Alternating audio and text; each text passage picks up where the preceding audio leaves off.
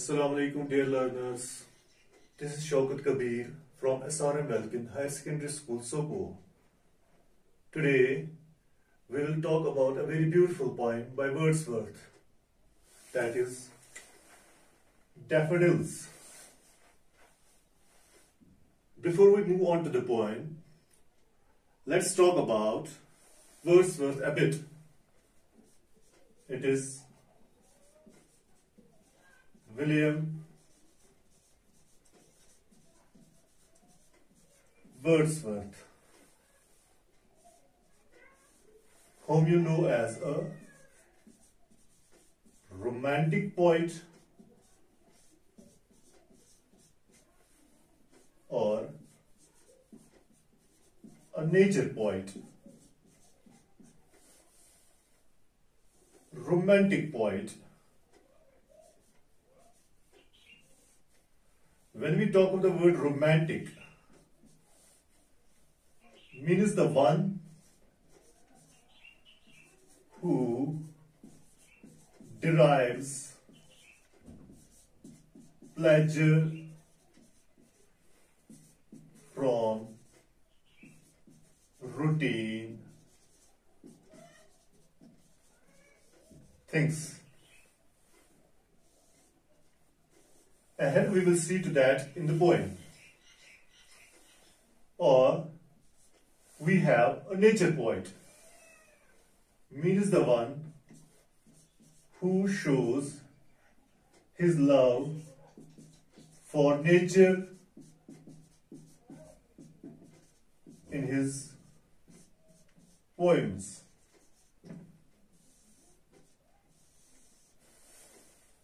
William Wordsworth. He was born on 7th of April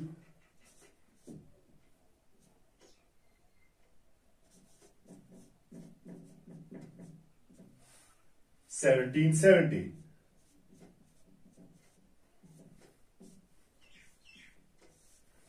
And he died on his own birthday. He died on 23rd of April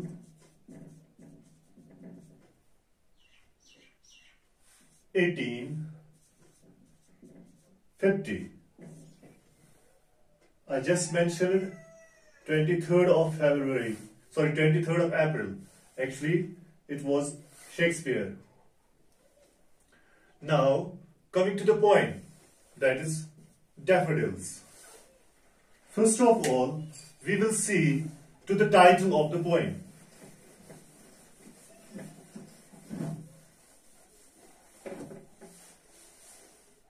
Earlier, the poem was titled as, is given in the first line, I wandered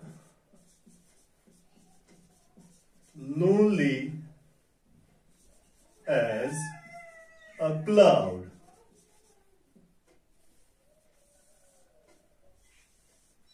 When Wordsworth wrote this poem, he titled it as I wandered lonely as a cloud.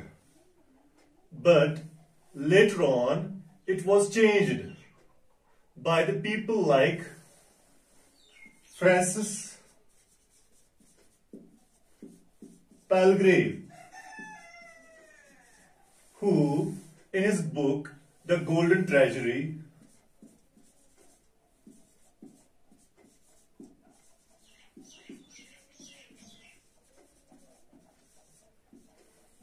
named it as the Daffodils, citing the reason that this title is talking about loneliness.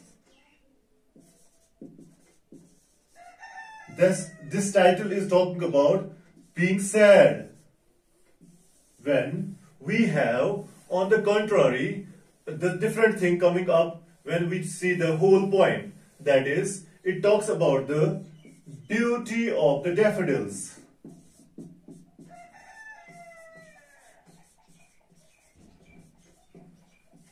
It talks about how the daffodils bring happiness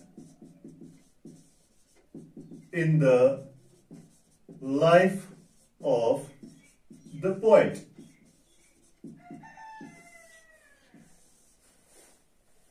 So that is why it was decided by all the scholars that the poem best suits as the daffodils. Now we talk about the theme of the poem.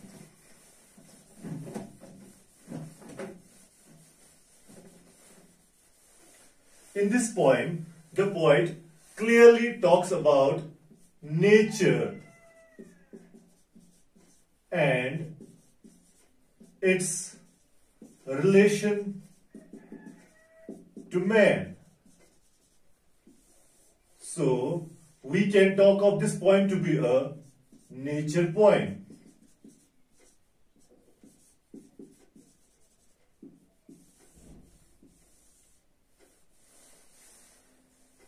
On the other side, we do talk of this poem to be a lyric.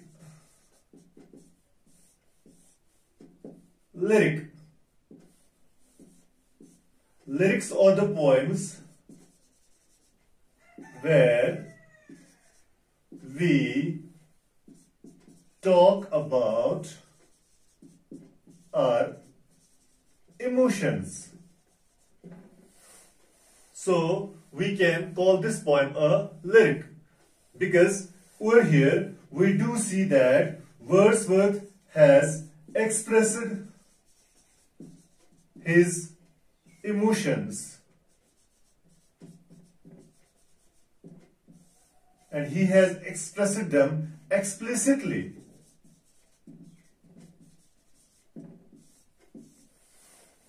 Another part of the poem that we have to discuss over here, that is its structure.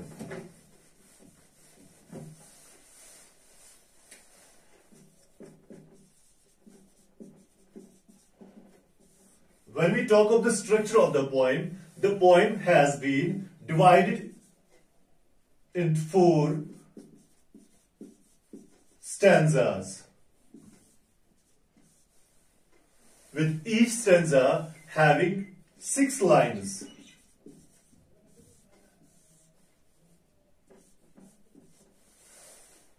The rhyme scheme of the poem stands as A, B, A, B, C, C. In total, the poem has got 24 lines. Over here, we did see the outline of the poem Daffodils, or you label it as the daffodils, or you talk of it to be I wandered lonely as a cloud. Let's read the poem and move on with the paraphrase.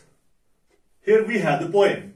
I wandered lonely as a cloud that floats on high over vales and hills, when all at once I saw a crowd, a host of golden daffodils, beside the lake, beneath the trees, fluttering and dancing in the breeze, continuous as the stars that shine and twinkle on the Milky Way. They stretched in never-ending line along the margin of a bay. 10,000 saw I at a glance, tossing their heads in sprightly dance. The waves beside them danced, but they outdid the sparkling waves in glee. A poet could not be but gay in such a jocund company. I gazed and gazed, but little thought what wealth the show to me had brought. For often when on my couch I lie, in vacant or in pensive mood, they flash upon that inward eye, which is the bliss of solitude. And then my heart with pleasure fills and dances with the daffodils. So here we have a beautiful poem, that is Daffodils. In this poem, we do note that the poet talks of himself to be a cloud. As he says here, I wandered, wonder, W-A-N-D-E-R. We have 2 words of such sort, that is W-O-N-D-E-R, wonder and wonder. When we talk of this particular word, that is wonder, we read it like this one, wonder, wonder. So he says here, I wandered, I wandered lonely as a cloud. I wandered lonely as a cloud that floats on high over vales and hills. Over here, we do see that the poet is making use of the figures of speech to talk best of the things over here. Let us see to that. When he says here, I wandered lonely as a cloud, the poet is making use of the simile. Simile is a comparison where we are making use of as or like.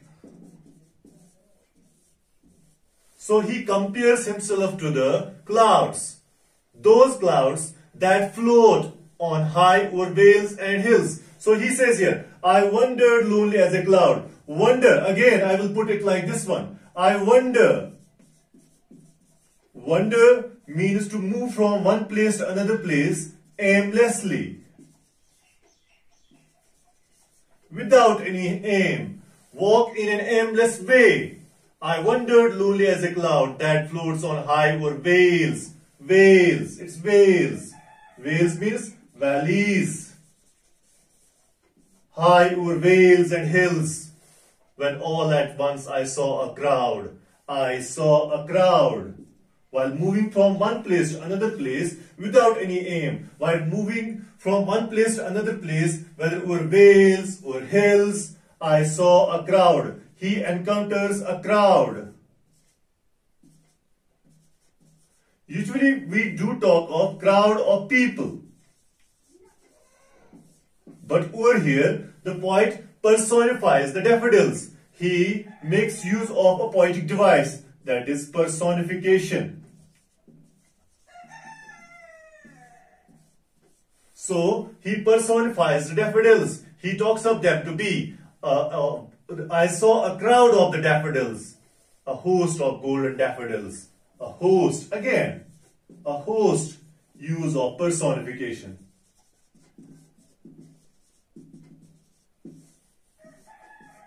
As if there were some friends of his to receive him over there. That's why we do talk of these two things to be the personification.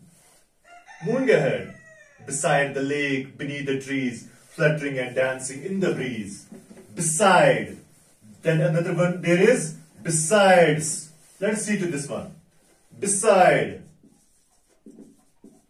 Beside is a preposition. Means by the side. But at the same time, we do talk of another word, that is besides. Most often we have seen people confusing these two words, beside and besides. No doubt, both the two are the prepositions, but the meanings are different. Here we have besides, that is when we talk of in addition to.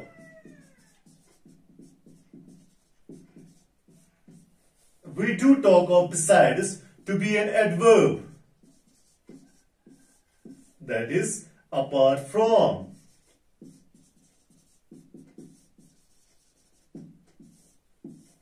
So he reads the things like this one.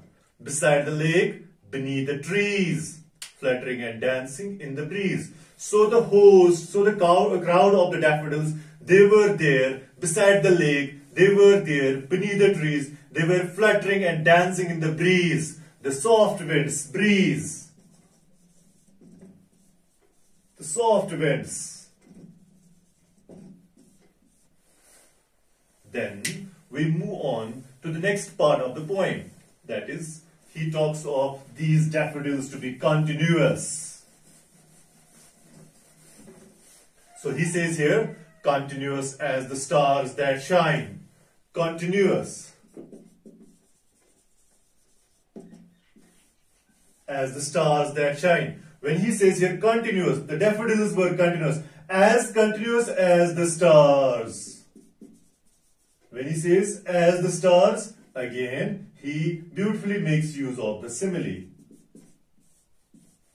So, as continuous as the stars, that shine and twinkle on the Milky Way. Milky Way, here we talk of, Milky Way. Milky Way means the myriad of stars. Then moving on, they stretch it in never-ending line. They again refers to the daffodils.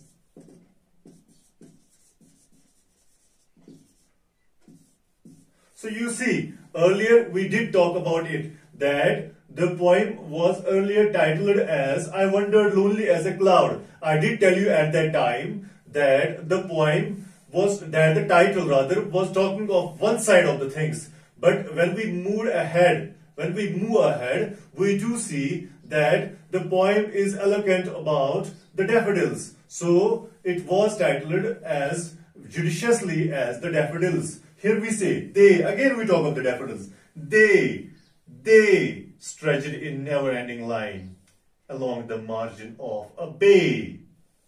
Then he uses another poetic device. 10,000. 10,000. He says, 10,000 saw I at a glance. When he uses this figure of speech, when he uses this poetic device, we talk of this poetic device to be hyperbole. Hyperbole. We say here 10,000, despite the fact that Wordsworth didn't count those daffodils. At that time, he was not out there to count. There were 1, 2, 3, 10, 20, 100, 200, 500, 10,000 or anything else like that. No, he didn't. He just imagines them to be 10,000 because there were lots of them. They were continuous. That's why he uses a figure of speech, that is hyperbole. So 10,000 saw I at a glance, tossing their heads in sprightly dance. See this, tossing their heads in sprightly dance. We talk of the daffodils again. They were dancing over there. They were happy, as if they are the humans. So, when we talk of anything like this one, we are talking over here. We do say that the poet has used personification. So, my dear students, here we move on to another part of the poem. The waves beside them danced. The waves beside them danced. But they outdid the sparkling waves in glee. So you have to put it like this one. G-L-E-E. Glee. That is happiness. So he says here, the waves beside them danced, but they outdid the sparkling waves in glee. A poet could not be but gay in such a jocund company. If you are given such a beautiful company, if you are given such a happy company, if you are given a company of the friends who are enjoying the things, you are left with no other option than to be happy. So that's what the poet does. He tells us here, I cannot do anything other than being a happy person. So that's why he says here, a poet could not be but gay in such a jocund company. So when he says here, jocund company, as if it is the company of the friends. So it is again personification.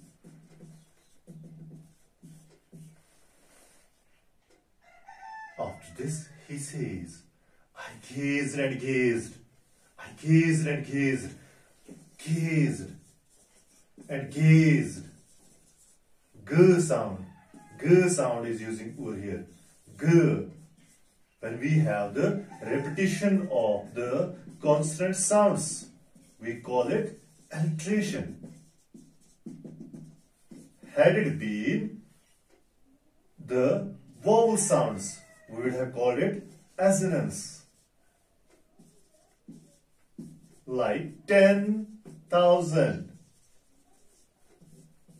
it is the example we do have in this one. We do have the example of assonance.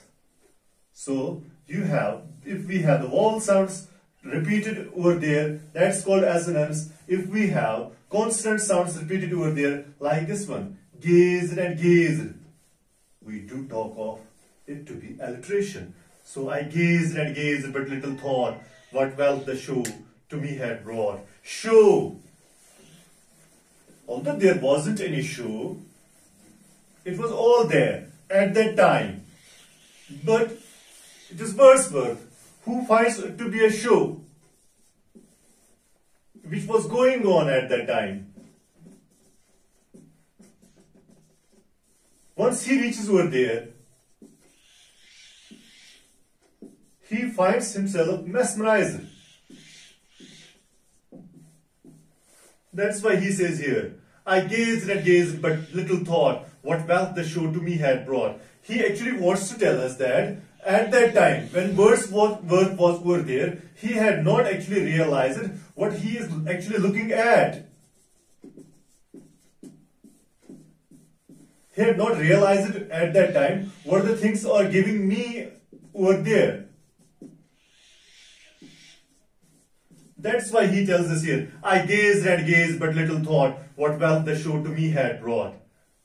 Now he tells us here, for often when on my couch I lie, in vacant or in pensive mood, when he has nothing to do, or when the poet is sad, whenever such a thing comes to him, whenever he finds himself in such a situation, what the poet does is, they flash upon that inward eye. They flash upon that inward eye. Poet talks of his mind. What? The daffodils. 10,000 daffodils. Countless daffodils. The jocund company. All these things flash upon the inward eye of the poet. That is the mind of the poet. That's why he says here, for often when on my couch I lie, in vacant, when he has nothing to do at all, or he is sad, what happens? Those daffodils come to his mind. He is reminded of those daffodils. And he says here, which is the bliss of solitude. It's the bliss of solitude. Loneliness. So in a manner we do see over here that poet actually justifies his definition of the poem, wherein he says